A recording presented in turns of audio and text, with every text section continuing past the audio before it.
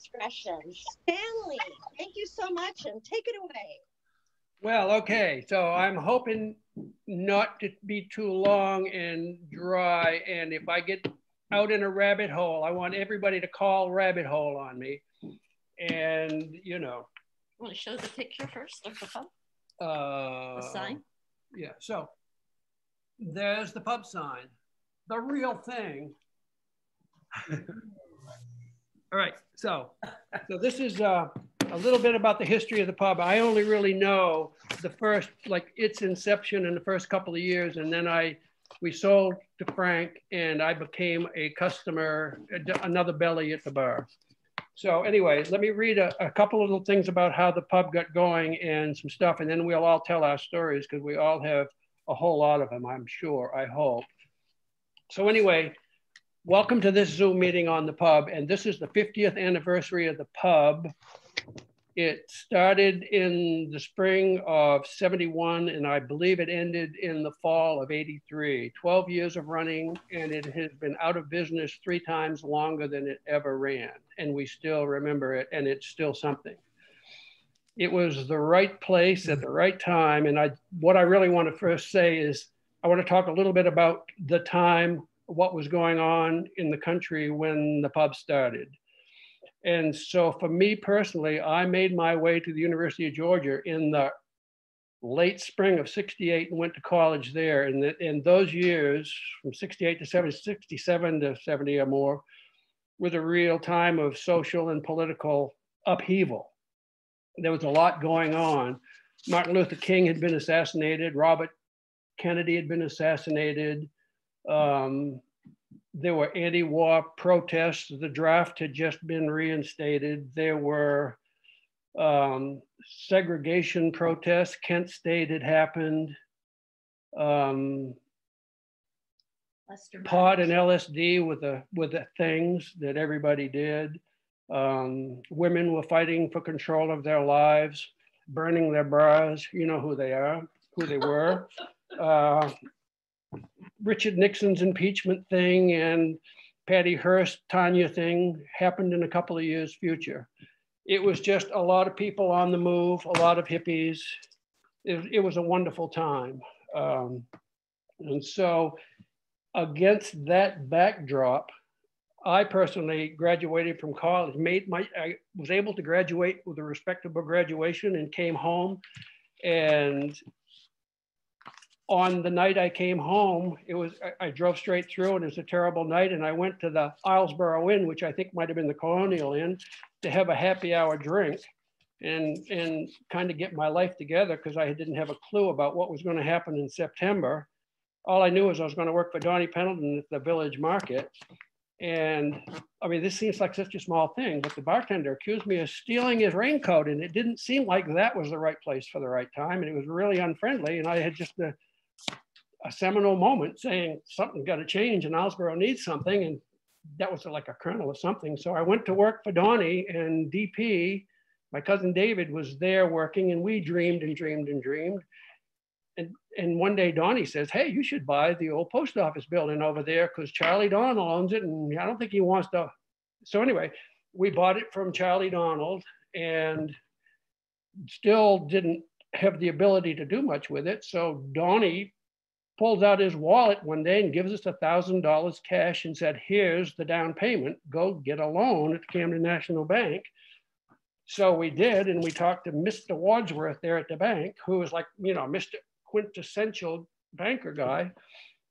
And we thought, well, we look like hippies and whatnot, and we're not going to have any luck here. And when the meeting was over, he says, you know, there's nothing I like better than helping young people with their dreams and starting something. And I'm going to lend you $10,000, $5,000 to buy it, and $5,000 to turn the bottom into a restaurant and turn the upstairs into a living space. $5,000 to do that. Can you imagine? These days, I don't know what, you can't buy a refrigerator for $5,000. So anyway, where were we? So, okay, so we got the money, and it took a while for it to happen. It's like the money didn't change hands and the deal happened till the end of October. But DP and I had moved in, and I think to the second floor front left bedroom because there was a place for a wood stove. There was a thimble there, and we started ripping the inside of the building apart and burning the laths in the wood stove. And then when the money changed hands, we had to make in earnest a plan, and the obvious thing to do was that the pub had to move, and that was maybe beyond us. So we bought some timbers from Lima Carson, who'd salvaged them out of the ocean, and we brought them down, and they looked so small and the pub looked so big, we realized we just couldn't do it. It was beyond us. And so we went to Nobleboro Building Movers, and they said, Roland Bragg said, for $1,200, they'd move the pub back to a spot, but we didn't have $1,200 in the budget. But anyway, so we sold a piece of land to Lamont, who put Ace and Diane's house in that spot, and we got that money. So we cut the trees back there, and we measured things up and squared it up and took a siding off Tumbledown Dick, and we went to South Portland and rented a 2-man gas-powered post hole digger, and we dug like 35 post holes and stuck the butts of those cedar trees in them. The building movers came on Friday afternoon and left on Sunday, and the pub was sitting back there on those posts. It was quite amazing. And then we shovel and pickaxe dug a trench from the back of the pub to the road and hooked in the sewer line. That was something. And then we filled it back in, and we dug another trench to the well, and then we were ready to go. And so, and all of that happened, I'm going to say, in the end of March. And so at that point, we moved inside to the 1st of April, and we took the stairs out, put stairs in the back. We ripped out the wall. We built a bar.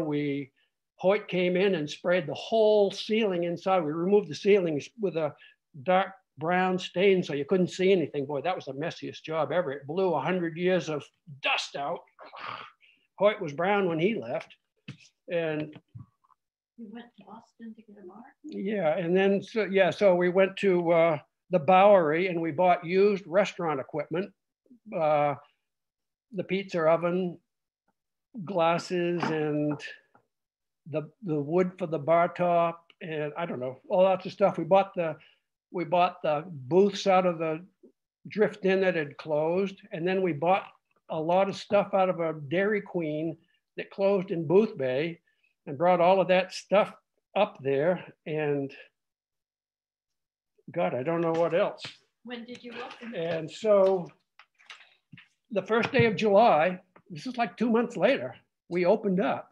And I'm going to show you a couple of pictures here real quick. Let me see, share the screen before I move on.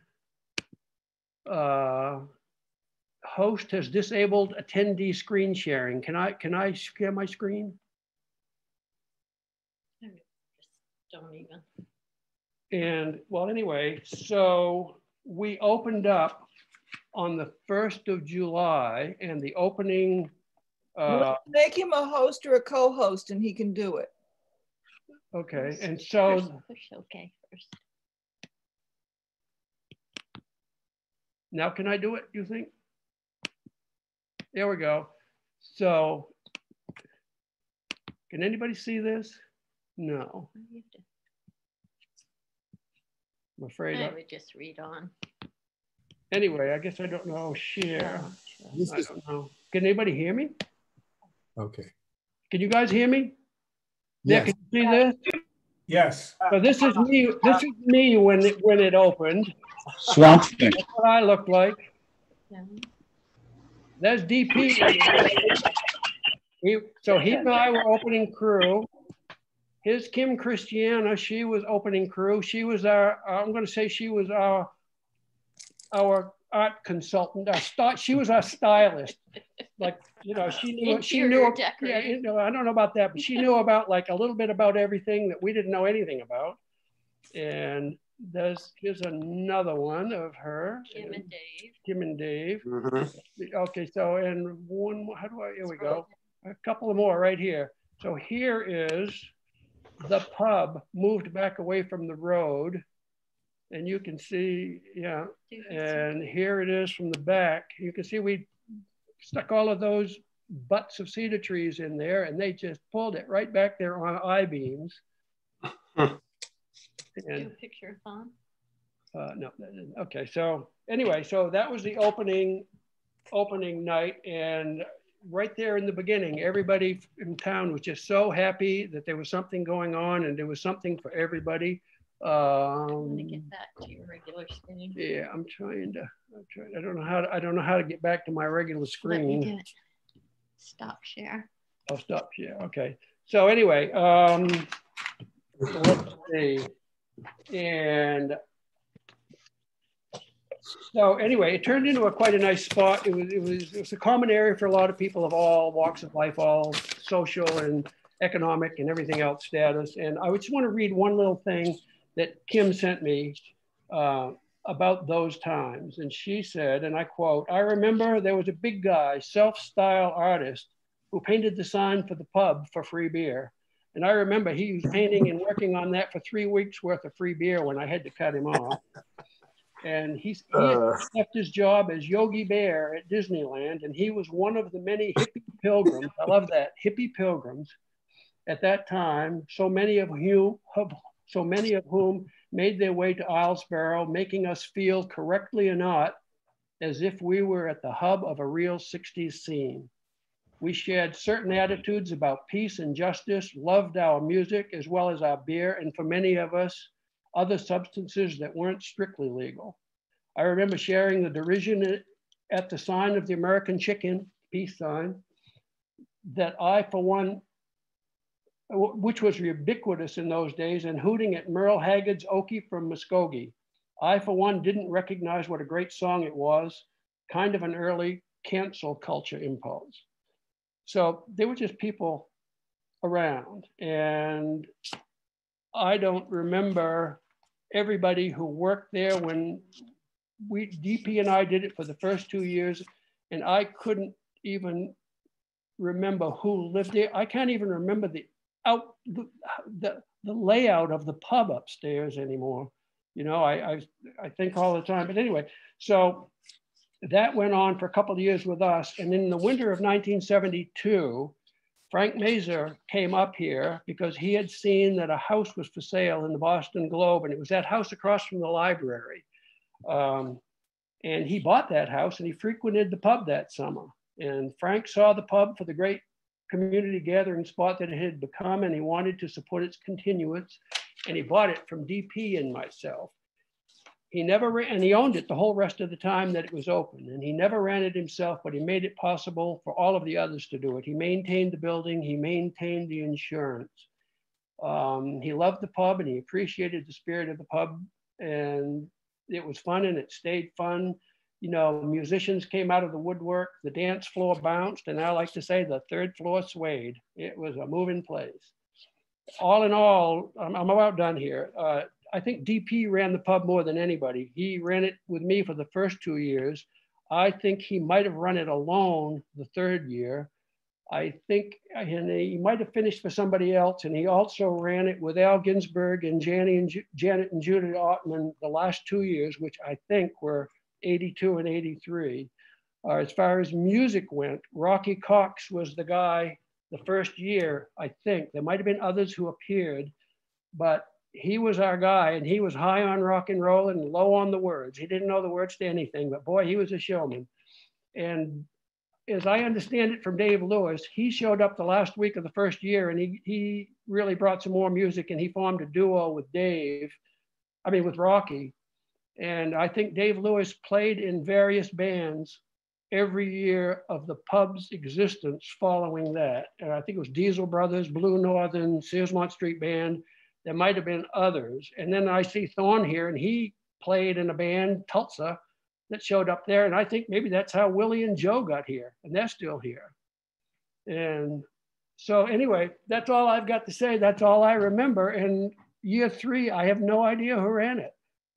So I think DP did. And so anybody else has got these stories, I mean, Spansko was just telling me one today about he camped out that first year up by the Narrows, and he's the reason the town has a ordinance about you got to have the owner of the land's permission to camp. Like, what's that all about? Hey, Dave Lewis, are you there?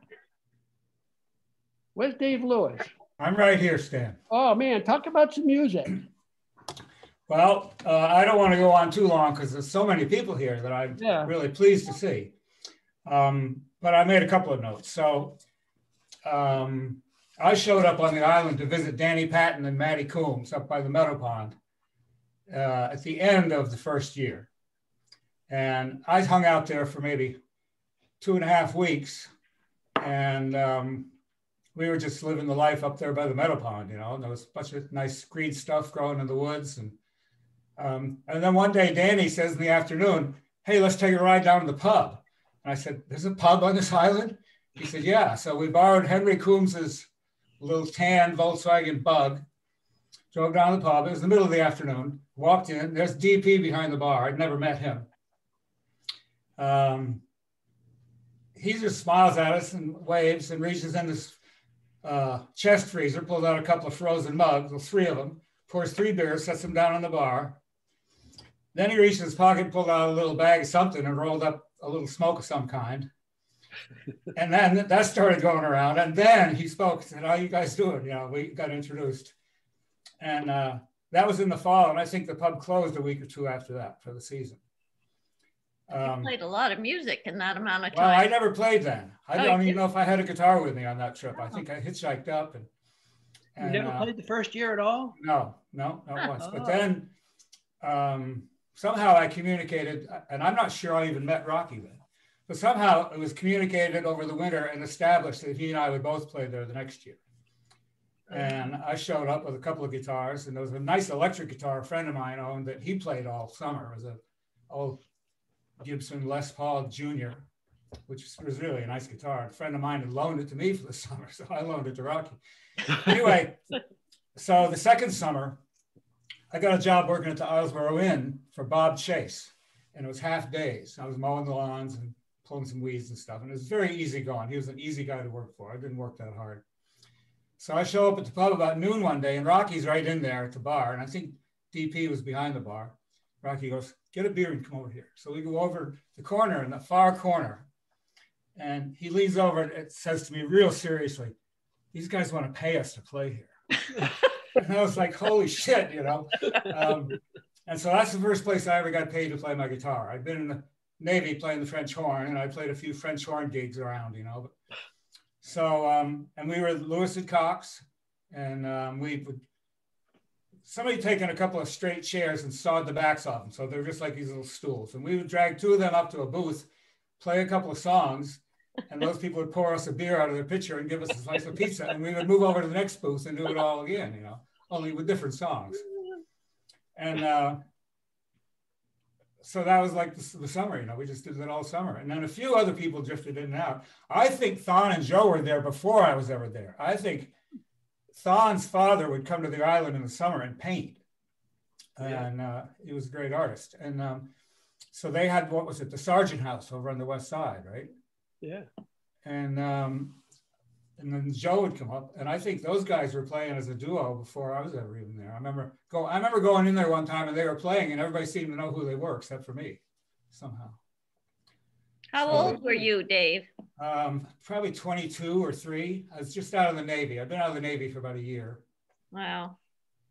Yeah. So let me just look at my notes real quick. So people I remember that played there.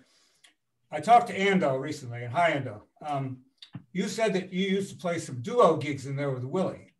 And I wondered, did you ever play there with Rico Eastman? He was, you guys were playing together then, in those days some. And Rico was going out with a young woman named Jenny Mena. And I wonder if she ever went over there and played. Ando, do you remember those? I'm not hearing him, but I saw him before. He's right there. No, hey, Ando. that's Willie. I mean, he's on mute, probably. Oh. Jenny Mena did play there. Okay, great. And then I remember Bob Reedy and Glenn would play in there sometimes. Bob played the banjo and Glenn played bass. And then there was then Glenn had a band that played there called Naughty, Gnawdy. And that band had this drummer, Bob Evans, that went on to become the next drummer for the Sears One Street Band, the second round of personnel. A band with Phil Davinsky, I'm pretty sure, called Brassworks played there, and they did Yeah. Blood, Sweat, and Tears material. And Jeff Dinsmore was the drummer in that band too. And then what else I got here? Kathy Blunt Oh, yeah. played in there a few times. And then another memory. Well, someone mentioned in the email that remember Henry Coombs and Living quarters. yeah, what's his, Freddie Pendleton, was it? Yeah. What? And I remember another time at about midnight, Freddie Pendleton was out there mowing his lawn on a Saturday night at midnight because he was awake and he said, well, I can't go back to sleep, so I might as well mow my lawn. So, Yeah. And I have a lot more memories, but somebody else should take a turn. Yeah. The pub wasn't kind to Freddie. You know, No. but we exposed his house, and then his house was right on the parking lot. And Yeah. and then he Which is Melissa's house yeah, now? yeah. And then he wasn't supposed to be drinking or smoking. And then Shirley died, and he came right over to the pub. And he, you know, and he started, you know, drinking and smoking and playing poker. That's all he wanted to do. Quarters. Wally and Gilbert took care of him. They would caretake him. He always wanted to stare at the girls with his pretty blue eyes. He said, I can knock them all dead. And he was about 85. Yeah, right. So we have, I just wanted to point out, I don't know if people know about the chat option. If you go to the bottom of your screen, there's a little, it says chat, and you can type in questions, and then you can respond and you can talk to each other this way. But one of the questions was the pub open year round? And then somebody answered, oh, Tom, I don't know which Tom, Tudor, said it was only open for the summer weeks. Bob Reedy, that Dave mentioned, was the superintendent of the principal. I don't remember that. But Yep. Anyway, so there's a chat option if you're interested. Dan, do you want to call anybody out? Anybody you see? Hey, Stan, Yeah. tell us about your secret pizza sauce. Yeah. Oh, well, so in college, I worked at a couple of pizza places, and they were really high volume. And it's like they had these bag of spices that you'd make 5 gallons of pizza sauce at a time. And everybody's secret spice recipe was their taste, you know, for their pizza that they sold. And so when I came home, I'd been working at a Pizza Inn, which was a really high volume, and I brought 3 or 4 of those bags of spices with me, and we started making pizza and using those spices, and they were really good. But we could see that was going to run out. So Rock Chicario over here in the Yellow House, which is Castellani, was Castellani's house right on the corner of the Boatyard Road here. He was a chef. And so we brought a bag of spices to him, and he tasted it and smelled it. He counted grains of things and this, that, and the other. And about a week later, he came back with the recipe on how we could make it. And I don't know how exact close it was, but that was our secret recipe for the whole time that, you know, that I was associated with making pizzas there. It had to be something. Yeah. Well, John Oldham, what are your memories? When did you start? where is John? Right there. Oh, what is Oh, look that? at that? The Diesel Brothers. Keep on trucking. Ah, I got some of those. Yeah, it's Dave Lewis's fault. Wait, Decided to go what? to Ithaca College and then the Navy band and then the whole Connecticut connection. And he said, well, we were picking and grinning down in Jersey, I think. And this was 73. And he said, come on up to Islesboro. It's a really cool place, got the pub and all that. And he showed me a picture, a black and white picture of these 2 women with motorcycles and rain gear on with massive hair. And so my fate was sealed. So Yeah. that's how it happened. I think so. I don't remember a lot from that. So Willie, how did you get there? Did you get there through Thorne? Where is Willie? Is he there? He's down another page. He'll come with you. There we go. I'm here. Ah, I had to get a sweater. oh, I got there with Joe. I grew up about 2 doors down from Joe in upstate New York. And he came, we got hanging out in the afternoons, and he said, hey, well, you got to come up and check this out. So we came up, Thon in the old green Hornet he had. I remember. And Joe and I all came up and went to visit Dave Lewis, who was, I believe, living in, was it Cliff Stone's house? Yep. And, you know, I didn't even know that you could drive a car onto a boat. So, I mean, I came from like the woods, the Adirondacks, you know, I didn't have a clue. So I was 19. And so then came back home, said, well, we're heading up, and came back up in June, I think.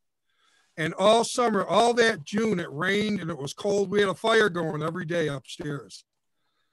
But came and lived, and Joe made a deal, I guess Joe did, I don't know, that Thon and Joe and I would be the house band and we could live upstairs. And I went to work for Mr. Ellis, which I still have his hat. I wear it in videos now and again. He gave me a hat one day. He sent me out with a chainsaw and a hat to cut down something in his backyard. He was pretty trusting, but we played all summer. And I'll tell you what, from then on, this was home for me pretty much. So it was quite a summer. I was in the pub in Makube, met Makube the first day. And that was interesting. And I was there when he was persuaded. I was in the pub when he was persuaded to leave. And that was pretty interesting too. Yeah. But you want to clarify what that means? Not overly. I don't know. I mean, some people talked to him about some stuff that was going on. Okay. You know, but that's something I liked about it, was that, you know, I was really lucky. I got along with people, and some, like Terry Babbage. There was one night people were in the inn, because you'd be in the pub and then you'd have to take a break to go get, if you wanted to drink something stronger than beer, you had to make a quick run over to the inn and then come back, you know. Anyways, I don't know. There's probably stories that are good and stories that aren't good. But anyways, the music, there were so many. Remember, one time there was a band who was, I guess you'd call it busking now. We're busking in Camden. And the cops were going to put them in jail. And somebody, I don't remember who, maybe somebody here knows, saw them and said, no, well, it's okay, there was us, and brought them to Islesboro, and they played. They were good. I mean, it was just so many musicians. I remember one night, Glenn Dubois used to have in the corner, I can't remember what year it was, but we were going to play, and it was like a bunch of us playing country rock songs, and we went over to Andy's house and beforehand, and we're eating, and Glenn was drinking sherry, and he had on a gold lame suit, and he came back over and we played country rock songs, him in the corner with that gold lame suit, and his equipment went from the floor to the ceiling, and it was way more. He had more equipment for his bass than any of us ever had for a PA, and he played about 3 notes for any one that I could play cleanly, you know. I mean, it was just, and, you know, it was just another night there, but, you know, and we used to have these big, at one point, maybe when Sears Mont was in there or something, we'd play, and we had these big speakers, clips, I forget what they were, Las Scalas or whatever they were called. And they were big. It took 2 of us to carry them in, you know. And we'd set them on tables. And I used to set always over to the right, and they would be rocking forward and back, and there would get like to the beat of the song, people would start dancing and the floor would bend with the song. And these speakers would be like go, and why they didn't fall on the floor, I don't know. I never remember them falling, but boy, they'd be just a rocking. And outside you could always, I remember Sue Reedy and people of that age would all be standing out in the window. I remember they'd be outside, like staring in the window at us playing, you know. But anyway, so that's a long answer to your question. But yeah, I came up with Joe and Thon. They basically shanghaied me, I guess, is what Joe would say, I think. Joe and Thon, you must remember, you know more about that than I ever did. I forget most things now, so, you know, it's just well, the way I understand it and remember it, and then share. Stanny and, am I on? Yeah. Yes. Stanny and DP, we were there, Thon and I were there in the early days, the first days, and we would hang out, Thon and I, and play acoustic guitars and about 4 Bob Dylan songs, and that's all we knew.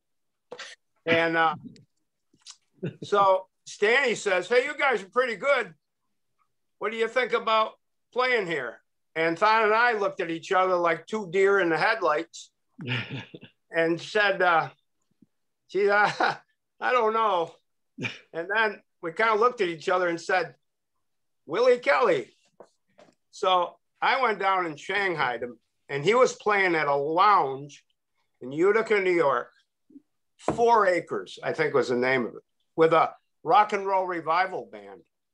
There was about 19 of them on stage, and they all had their hair slicked back and camels and Lucky Strikes rolled up in their t-shirts. And there's a spotlight in the middle of the stage with my man, Willie Kelly, on his knees with his hands praying, singing Teen Angel. I kid you not, with a spotlight.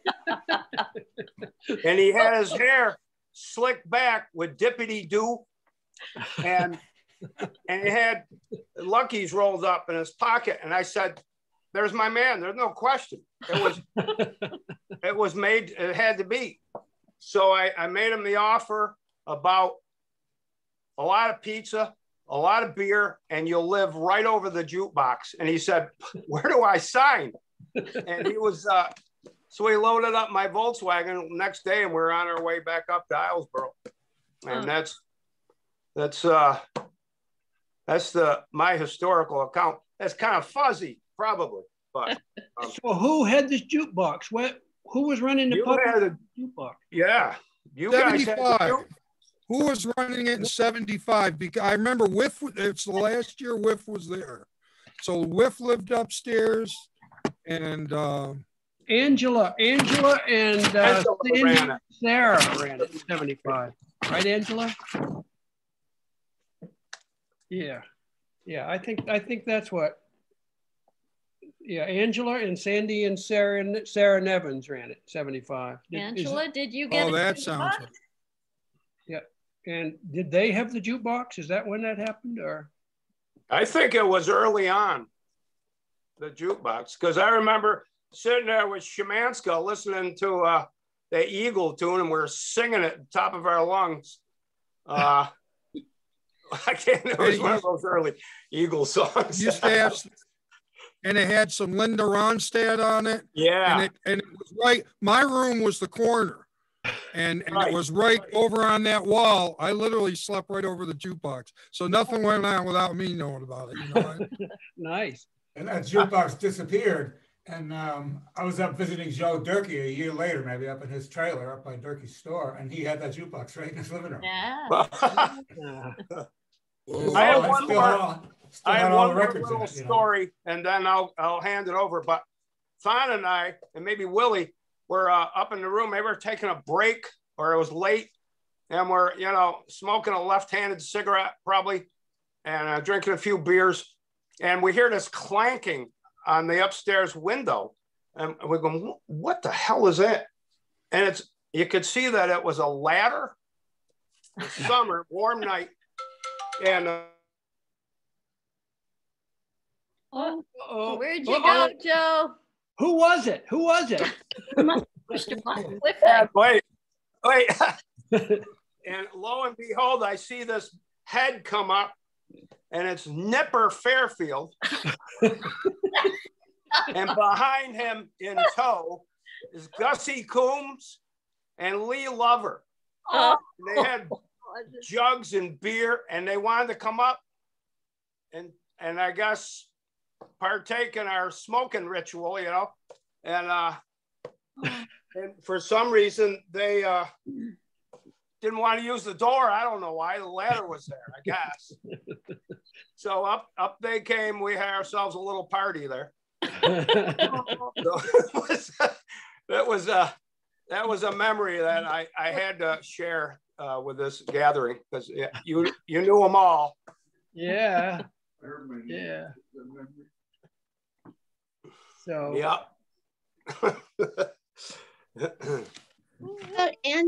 Angela? Do we get to share screen, really? Can we hear from you? I don't have a lot to say.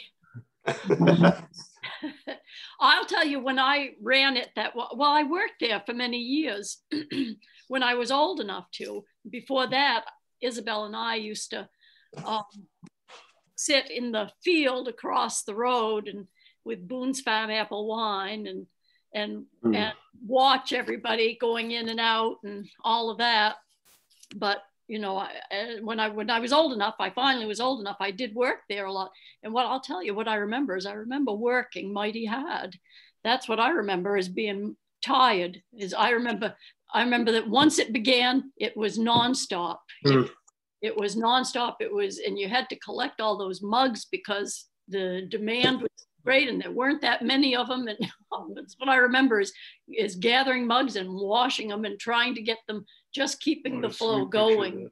But that's what I remember. I remember working hard. That's what I remember.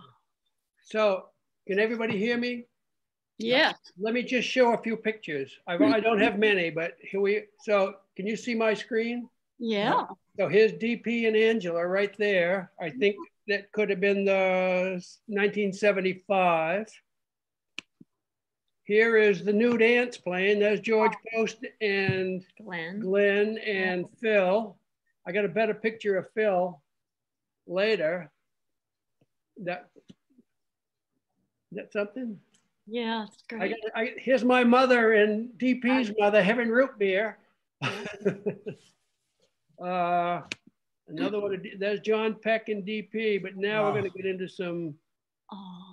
Here we go. So here's the new dance again. Here's Phil Clayton rocking it out, and Glenn, and George is always rocking. Who's the drummer in that band? Someone said Mike Durkee. It looked like him, but I don't know. I don't know who the drummer was. I think this is Dave Lewis's guitar. I took that picture. I took that picture and we developed it in the little dark room in the shed right between the pub and Freddie Pendleton's house. Yep, and that's what the bar looked like. Look at those bar stools. The Bowery, man. Wow. That cat's name on the other guitar, on Rocky's guitar, is Freckles. Oh, look at that guy. That's upstairs in the pub, going in the back door.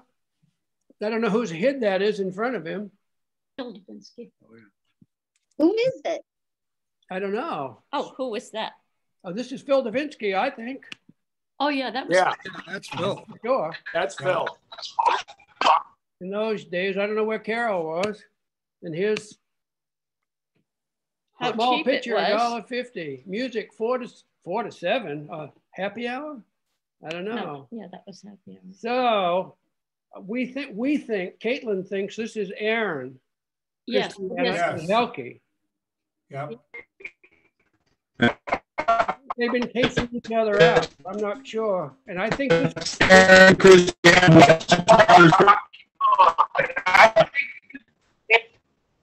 I think this is Anne Marie. And let's just see. These are all Anne's pictures.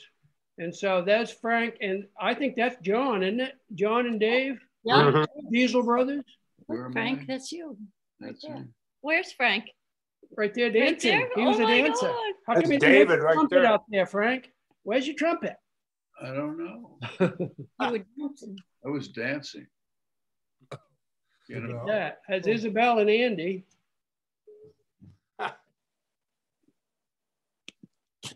We think this is Janet. Confirmed, Janet. Hey, Janet, yes. is this you? Yeah. Janet. Janet Ottman. Hello, hello in there. Hello. Which one? Yeah. Can you unmute? Just Yeah. press your space bar. You press. Going to work, maybe. Yeah, you muted. I think that's Janet. I think it probably is, or Judy. I can't tell the two. I think it might be Judy, actually. I think that might have been my sweater. I think it might be too. I think it's Judy. I think so too. Now you know how we feel.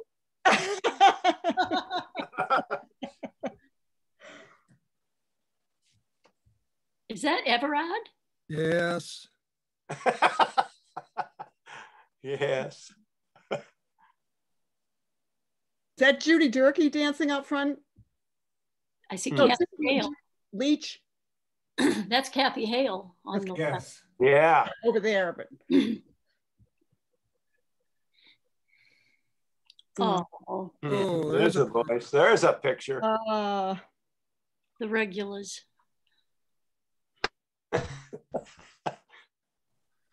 And on Sunday afternoons after the softball game, people used to come back and open it up for, it wasn't open, so we'd have there was a jar, just throw money in a jar. Mm-hmm. Who's this? That's Angela. that's Andy. No, that's Andy. Andy, I mean, I'm sorry, you're right. That's Andy collecting money.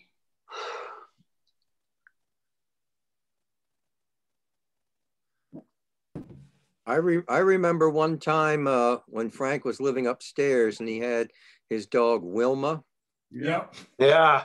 And Wilma had a need and it came leaking right down through the floorboards. Oh.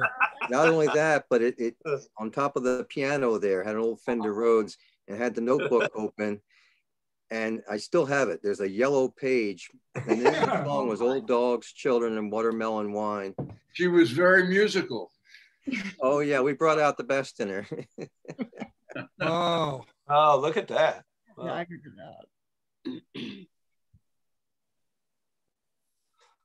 was a nice drawing. That's Eric and Glenn and me and Randy Johnson was his name. Andy. Randy Purrington. Was it Randy?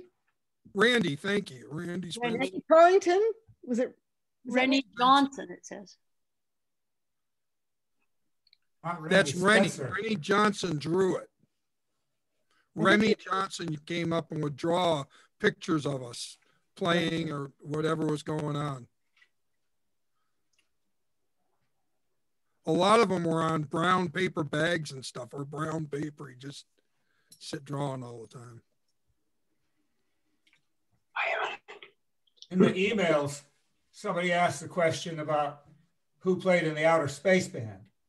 And I remember hearing them. And so I hang out with some guys out in Searsmont that know all of them. And it was Compton Maddox, Johnny Moses, Mike Whiskey, and Al Klondike were 4 of the members of the Outer Space Band. And they still play. They're still around. And there's Elliot on the keyboards. Yeah. And Uncle Al on the trombone. Yeah. Yeah. Oh, I didn't know he played with them. Oh, I have a story. You know what? I played for years with, for a few years with Judd Strunk, who was a Maine humorist that, you know, he traveled around, he'd have a song. Well, I was in line and I was riding over with Rob Dimitrieff and we were going to the pub. I had a gig that night and he was giving me a ride over. I think I had sold, one morning I got up and I had a van and Shake wanted to buy it. And we went over to the inn, I believe, and we're drinking mimosas on a Sunday morning and whatever morning it was. And so he wanted to buy it. I said no. After I don't know how many pitchers of mimosas, we decided I'd sell him my van. I had been living up in Sugarloaf and he would take me to the music store in Camden. I would buy a Martin guitar I'd seen, and then he would give me a ride home, which he did. And then on the way back, the van broke. But I owed him two gigs, and I played his wedding and I played his second wedding party like 20 years later or whatever, 25 years later. And the band all got a kick out because he paid the band, but he didn't have to pay me. But meanwhile, so I'm riding over with Rob Dimitrieff, and he says, oh, come meet this guy. And it turned out in line to get on the island was Judge Strunk. And so Rob knew him somehow. And so we got talking. We spent all afternoon sitting and drinking beer at the bar there and had quite a time. And that night he sat in with, I guess it must have been Blue Northern. And later on that winter, I wrote him a letter once, said no, nothing's, and the next spring he hired me and I toured with him for a couple of years. So that was just from getting in line at the pub, getting in line at the ferry to go to the pub.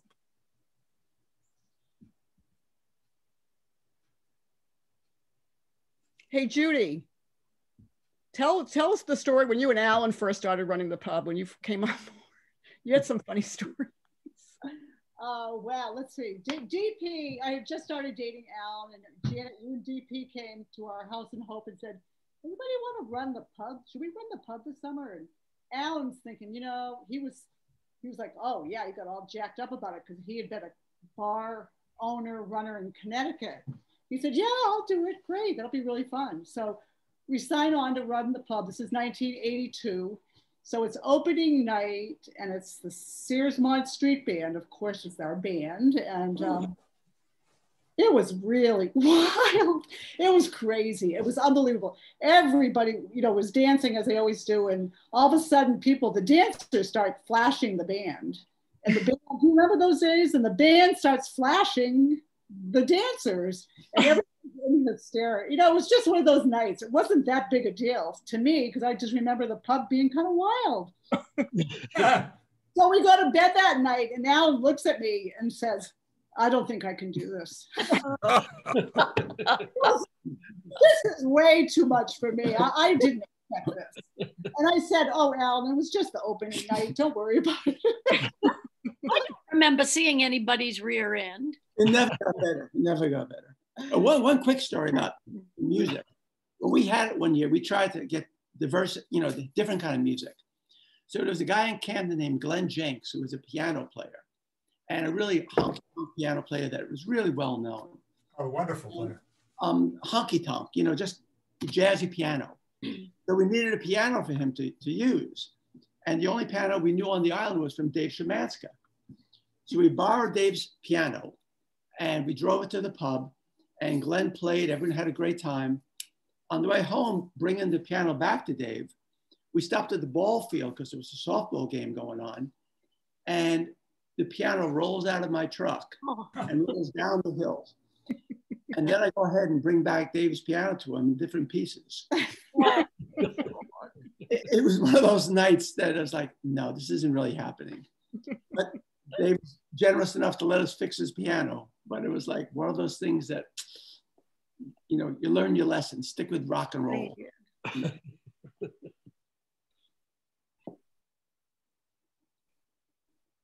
I can keep going about music. Go ahead. We also had the Nude Ants play a lot. And that's when they were first really, you know, clicking. And it was just, the place always was fun. But, you know, we would sometimes have like Everide play, and this guy, he brought his friend Tim Farrell, who was pretty well known, a fiddle player in Maine. And we had a guy play at the Saw, and it was always, we had music Thursday, Fridays, and Saturdays. And we'd sit outside and collect a cover. And maybe, I don't remember, maybe it was $1, $2, and that would pay for the band. And it was always like, people were so appreciative. At the same time, when we were running it, we paid no rent. And Frank owned the building. And he was nice enough to let us, the only way for us to survive in order to, you know, to make any money at all was not having to pay rent. I think Frank said, if you just paid the insurance on the building, that would be enough. And that's how we, you know, so Frank, thanks, Frank. You helped us pull it together. Yeah. But it was one of those things that it was always fun. It was always fun. So, okay, I'll move on. So who remembers Doug Van Nostrand? Remember he'd whistle. Oh yeah. Whistler. Yeah. He's down in St. John, Virgin Islands. He's been down here for probably 30 years. He's still whistling? He is. We actually went down there about 5 years ago, and he's still doing his famous takeovers. So he may have nothing to do with the band that was playing, but he'll just go right on stage and tell somebody to turn up the mic and start whistling. He had some real songs. He had some good songs. Oh, good words to his songs. Yeah, he Great wrote song. some songs. But I wanted to tell a story about Judy was mentioning pulling pants down. I think we called it dropping trowel back then. And I was playing at Raoul's, which was a wonderful club down in Portland, probably about 20 years later. It must have been in the 90s.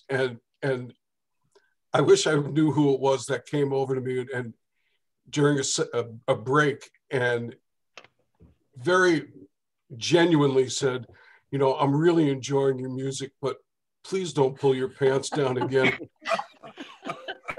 I look at Islesboro and she goes, yep. Yeah. And I missed the pants pulling down. Yeah. Oh, that's a good thing, Angie. I love it. So in those first years of the pub, there was a window, and still is, second floor, right in the middle of the building. That was the place to moon, right there. People would come in and they're walking in the pub and Thought I missed it. It went farther than that. Nobody's mentioned the yet. Who's talking? Yeah. If you can mute yourself, Dave Szymanska here. that'll take out the background noise. But I think Dave was talking. I was trying to talk, but if it's not my turn, I won't. Dave, I think your mic is a little hot. If you can turn your mic down a little somehow, that would help, I think. Is that better? Maybe Hello?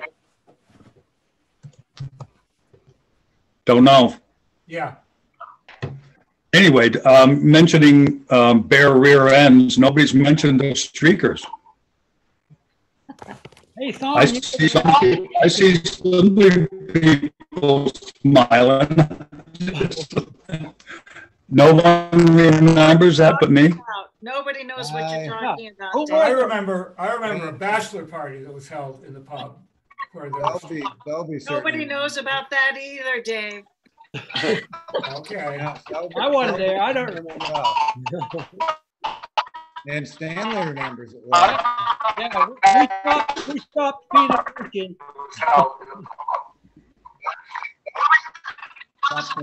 Somebody's interfering here. Yeah. Can everybody put their microphone on mute so that we don't have a lot of background noise? There we go. That's There, better. is that better? I think Phil Yeah. Clayton just joined from Europe. What's going on, Phil? Where are you?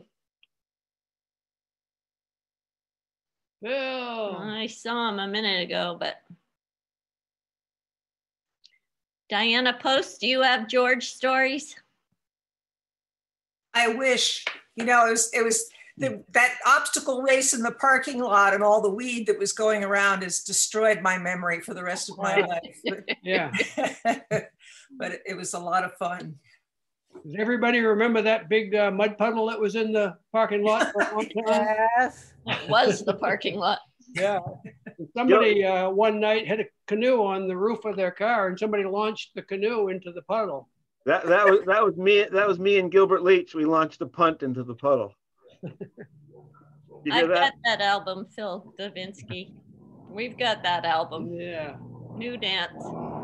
I remember one night when the place was full and it was crowded, a Saturday night, and somebody went out front for a minute and noticed that the sky was wall-to-wall Aurora Borealis, and everyone trooped out into the parking lot and stood there and just gasped. So yeah, upstairs in the pub, we had taken out, can you hear me? Yeah. Yeah, we had taken out a picture window from the front and moved it upstairs and built a dormer under it. Probably a lot of people remember that. And we had a big old easy chair in there. And what a viewing spot. And it was a summer of the Aurora Borealis going up one side and right over your head out the other side of the sky. It was just amazing. And I think it was real. It was real. You know, I can remember I've got a lot of good memories there too, but the first time I went to the pub was probably 72, I'm guessing, somewhere around there, 1, 2. And first night I walked in, there's a huge poker game going on. And I didn't really know many people at all. And I remember this old guy sitting at the head of the table, he was probably in his 80s. And then this big guy, who I found later was Gilbert, with a big brown paper bag beside him, rolling these great big doobies and passing it around the poker table. And I can remember who I found out later was Freddie Pendleton, puffing away and just looking up for a minute and saying, "Man, have I got a buzz?" And it just was so surreal that it just seemed unreal to me. And then it was just great. And then later on, of course, some of you may remember Carol, who came out and lived with me for a while, worked there one summer. Carol. And, that's yeah. the missing. We have a picture. We've seen her picture and didn't know who she was. Carol, yeah, Carol Downing. And then, so I'd come down and pick her up late and spend a lot of time there. And I can remember that night with the Northern Lights, and that's etched into my memory. That was amazing. They were red and green. It looked like ribbon candy in the sky. And it was crazy. So does anybody have so part of the pub also was the Aries party. And I don't know if there were 2 or 3 of them, but I can remember one story where what is this, in the middle of March, and we had opened the pub and it was just full of people from away. And we'd had a door prize of somebody had rolled a joint out of a newspaper. It was like a half a pound of pot joint.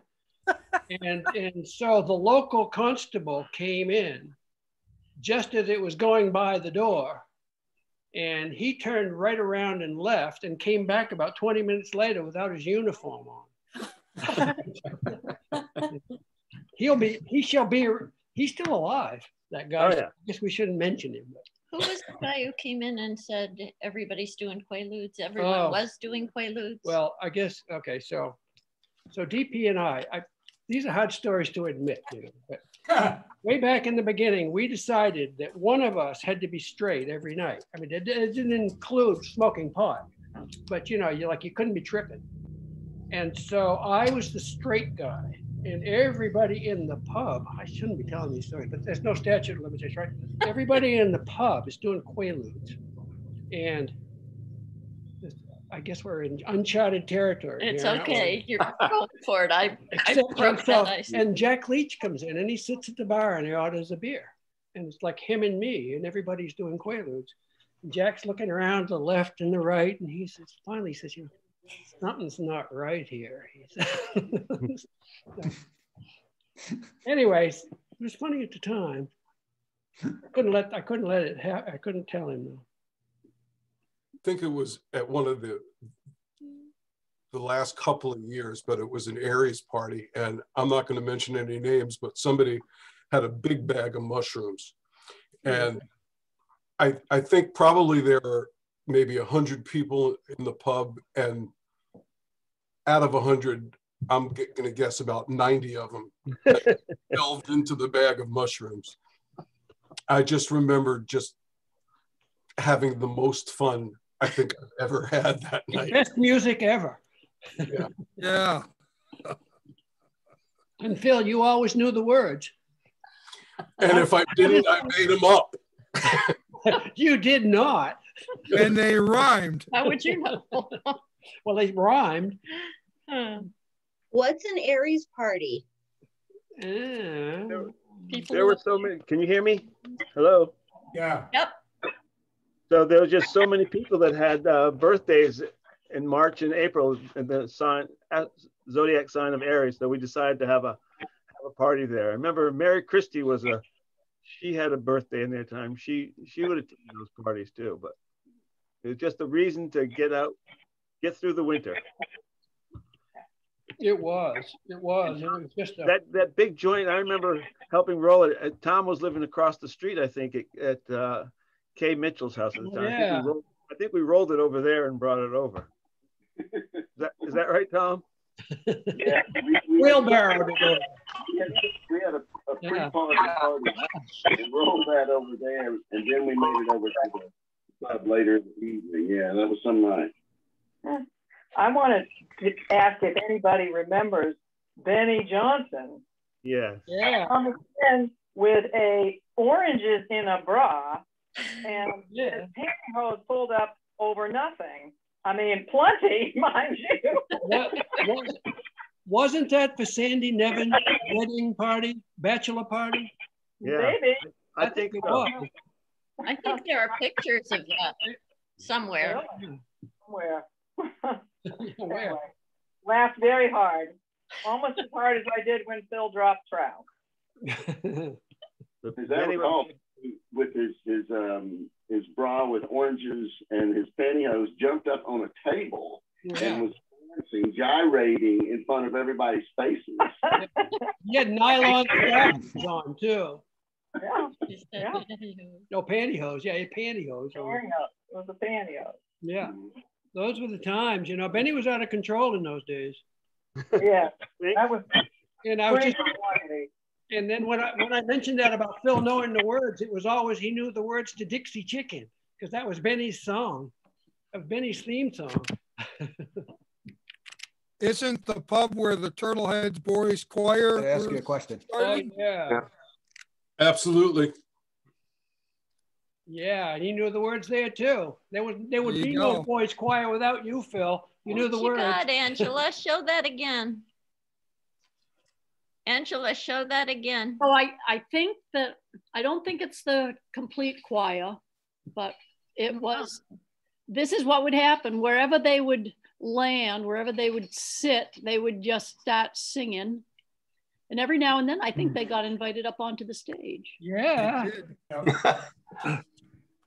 I always tried to get onto Phil's microphone. I don't.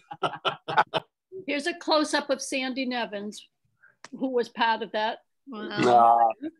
And there he is with Willette. They look pretending they're twins in that picture. Yeah. Yeah. They are. Wow. And actually, I have one more of Joe and Willie and David Lewis. Close. Wow. They looked in good shape in that picture. Yeah. Yeah. And so, Joe, you were playing lead guitar in those days, weren't you? You weren't playing bass. When you started out, weren't you the lead guitar player, like in Pendleton? Nah, I was pretty much always on the bass, I think. Okay. With Thon Willie, I might have played some acoustic, you know, but yeah, mostly. Okay. I just remember you being the first really good guitar player I knew. And well, no, you didn't know many. Joe could keep playing. Joe could, at the way the stage was when in 75 at least, there was like a little, like what, 6-inch high stage or 4-inch high. Yeah. Right. But it didn't go all the way to the door to the kitchen. There was a door over on that side, right? Right.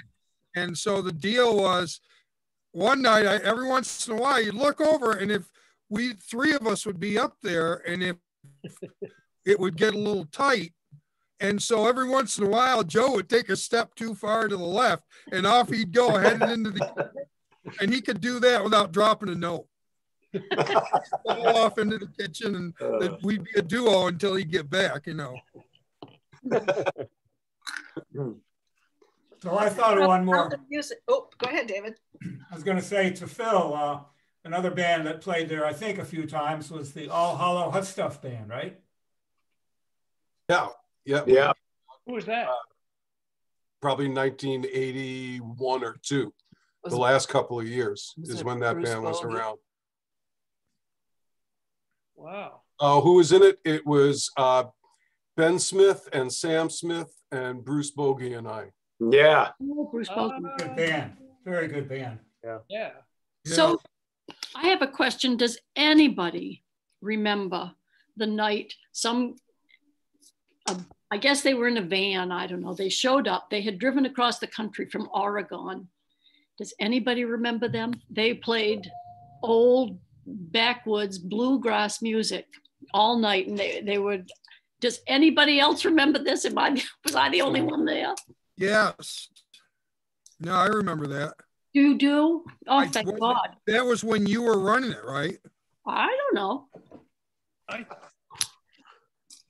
Yeah, they were really good too. That was the deal. I mean, they were really good. Yeah. I'm glad you remember. I'm glad somebody remembers. Well, there were a lot of people that were really good. I remember Paul Siebel came, and remember Dobro Dick was there, and, and Jack McGann, is that his name?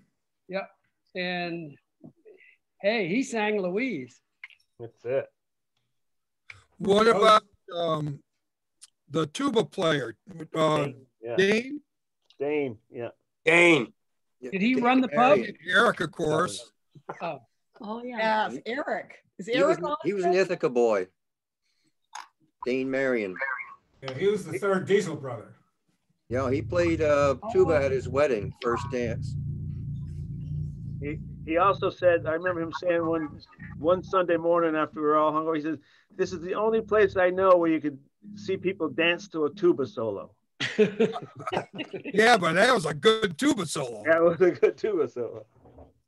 And Eddie Kovetsky. Oh, yeah. Yeah. That's Eddie. Yep. Was he the one that who first did the song about when the creek with the creek don't rise, or what was that? That was George Cooper. That was who? George Cooper, but he was never at the pub. Oh yeah, right. Oh, wait, he might have been. He was on the island, but I don't think he ever played. No. Ulrich Shostag. Yeah. Ulrich trumpet. Yeah. So somebody said that Leonard Cohen was at the pub. Is that true? Was Leonard Cohen? Somebody said that. I don't know if we can validate it. I know he did. I don't think he performed there. Would have been nice, wouldn't it? Nobody's. Hey, you know, I don't remember who was playing that night, but we played. I think Phil or Willie and myself and Jeff Densmore probably, and we played Moon Dance, and this guy jumps up with a flute and starts playing that part right off the freaking record, you know. And we're all looking at him like he note for note. I mean, he had it down, and I thought, man, this guy has really rehearsed this part. So we get done, and we're taking a break. We're out front there, and I walked up to him and I said, "Boy, that was a beautiful part and a really good solo." And he goes, "Well, it ought to be. I wrote it." Whoa. Really? Well, I don't know if anybody else can verify that, but apparently he played that part on Van Morrison's. It's your old friend Frank. So think you're maybe really I hot. smoked too much pot that night. Maybe I don't know. Good story. Yeah, I believe it. Hey, Stan. Yeah. I think you were running the pub, but remember when Nixon was on Minot Island and those people, you used to see guys come in with black pointy shoes and yeah, they're Secret Service or something checking us out. They were. They had dark glasses, and they were like right out of what is it?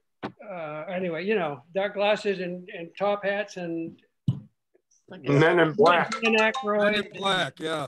Blues Brothers. Yes. Who could those guys be? We're thinking. They went down Robert's driveway. I know that. I remember that. Yeah. They knew where they were going. Yeah. Speaking of Robert, Mary Walsh, where are you? I think she texted in that she had to go to something else. Yeah. But she said something about this was a lot of great laughs. Oh, good. Hey, there's a question about an upside down Ferrari. Don't know I that. know nothing. Wasn't my car. Who posed that question? I'm not sure. It was an unfounded rumor, apparently. I think so. Hey, does anybody remember the debutante party? We all left the pub and crashed it.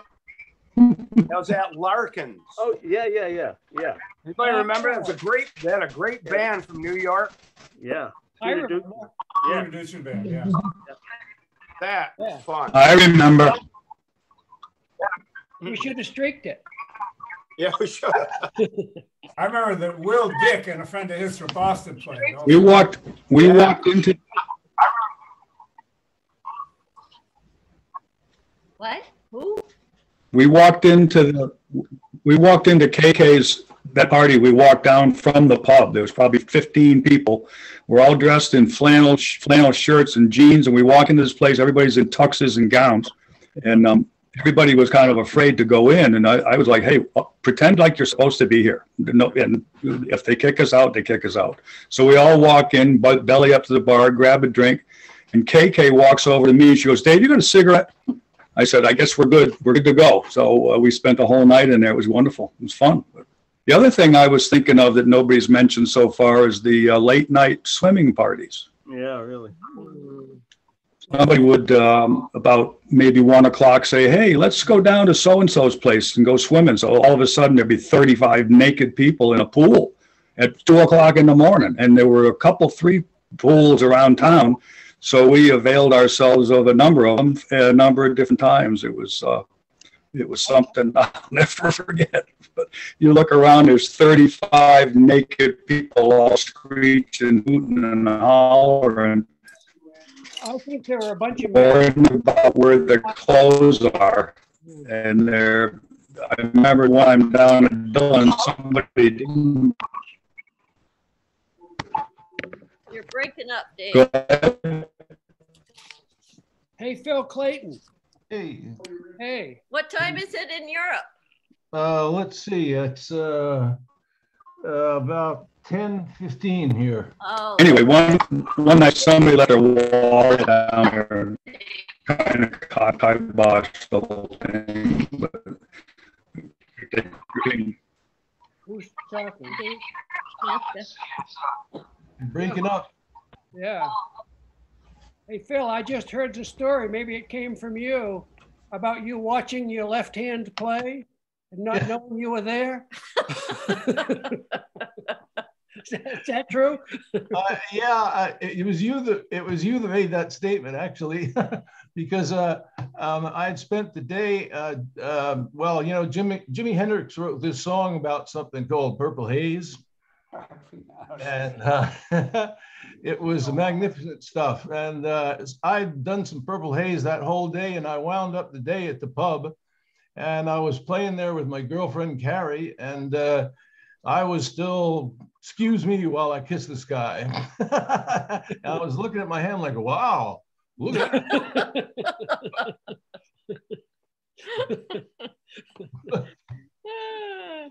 the thing I remember, one of the things I remember was that we would all get different musicians together in different combinations.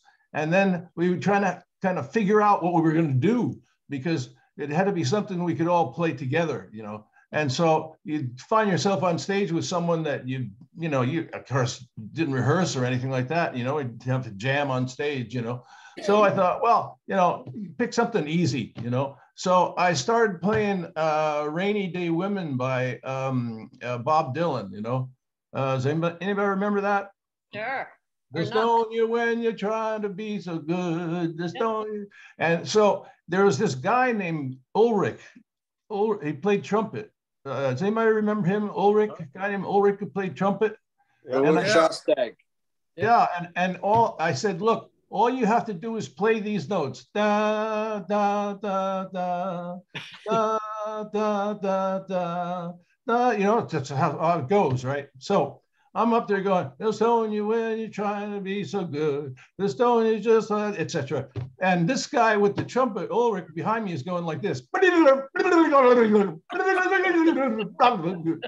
And and so I said, like, excuse me, ladies and gentlemen, I have to have a word with one of the musicians here. Excuse me for a moment. Turn around and said, what the fuck are you doing? I said, play 4 outs, 4 outs. I think it was Ulrich who made the sign at a party at Dave's house, at his cabin.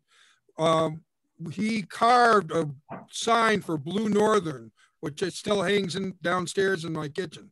Actually, a big plank. And while we were all just hanging out, eating and barbecuing and whatever, he carved out this sign with a little acorn and some oak leaves. All of the suffragists. They were incredibly weak and beaten up. They hadn't eaten in days, and nobody wanted to have a dead suffragist on their hands. Uh-oh. Alice Paul and the others on hunger strike were the first to. Somebody needs to mute. So if we could all mute if you're not talking. Oh, here comes Ando. Here comes Ando. If we have any questions for him. Ando, are you here? And I want to hear from Frank what it was like owning the pub all these years with other people running it. Frank?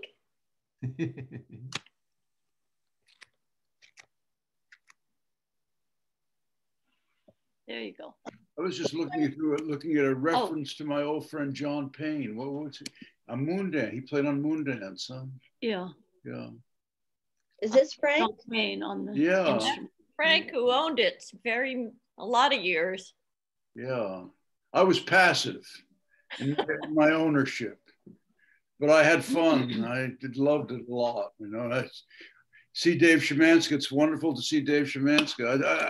I feel connected. That's what I feel. Yeah. There you go. Right back at you, Frank. Good to see you. Yeah, here we are. Here we are. Ando, are you there anywhere? Hello? Ando? Just joined, but I don't see you. Okay, I got one more quick bar story. So the beer, we tried to keep the beer cold, which is like almost impossible because of, you know, the way the refrigeration was.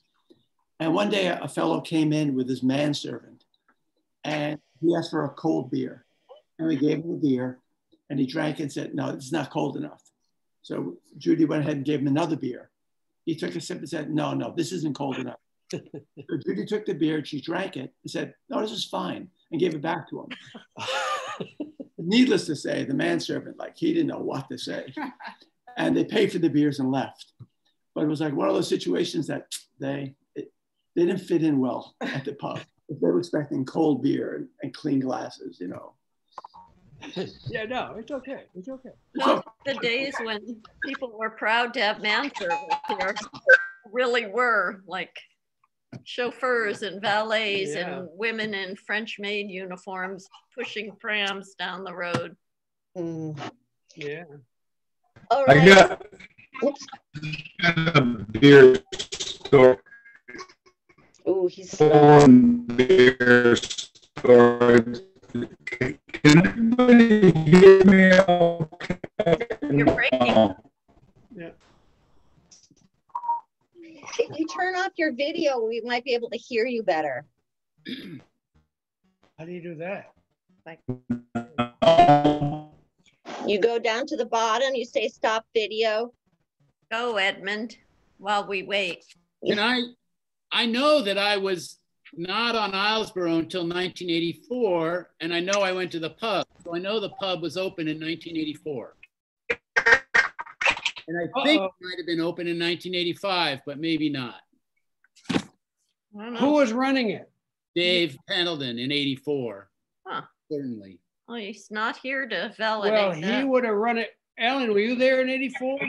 Well, we ran in 82 and 83. And in 84, Dave Pendleton and I were working a job in New York State. Yeah. So he may have come back and ran it a little bit with Andy, but I don't think he did it full time because we were working too much. Well, I remember seeing him behind the bar. No, maybe that was in 84. I'll change my timeline. But I think in 85, Everard opened up his bar. And maybe that was 85 and 86. I'm not sure. Yeah, I heard it was 84, but I don't know. I don't know about Zums when that actually happened. But that was 85. Gary told me he's got posters from that, and he was going to look and check on that date, but he never has gotten back to me. So I don't know. It might have been 85 that Everard did it, but I know it's because I worked there. Maybe it was 85. I also worked at the Blue Heron in 85. So maybe the pub was closed in 85. But 84, it certainly was open. I too remember the floor and coming to it late because I had tended bar at the Islesboro Inn. So I'd show up at 10 and everybody was already well lit. Walking in to see all the tables on the edge of the place tipping in and wondering why the glasses of beer didn't all fall over, but they didn't. That's like Willie's story about the speakers. Yeah, it was people came over from, people in Camden knew it was a happening place, you know, they'd jump in their Makos and come on over in the dark and have a blast and then go back drunk. Yeah. All right. So I think, sorry. I have one thing. I was just going to corroborate the 84 because I was pregnant with Dan the last summer and couldn't really have much fun. So I think it was 84 was the last summer. So you think it was open in 74? 84. 84. 84? Yeah. Yeah. Melissa, you have to go? no, I mean, eventually, yeah, but anybody else? Final call, Edie. I see you. Hi, Edie. Did you want to? You're muted. You're muted. You want to unmute? There you go. How's that? That's good. Okay. So what brought me to Islesboro was that, remember George Martin, the town manager, and he invited me up for an interview. So first they take me to the Islesboro Inn and treat me to dinner and put me at a little, I think it was Sharon Hall who was our waitress. I'm not sure about that, but we had a little candle and everybody thought I was George's girlfriend.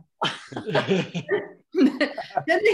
they brought me and introduced me to Dave Coons at his house at the health center there, right next to the pub. And he said, okay, you've seen the inn, now let's go to the real place. So we go to the pub, and of course they didn't show me the school or Up Island or anything. It was really important for me to see the pub.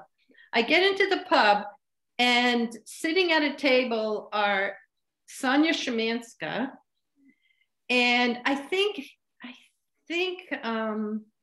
don't know, there are a couple of other women there.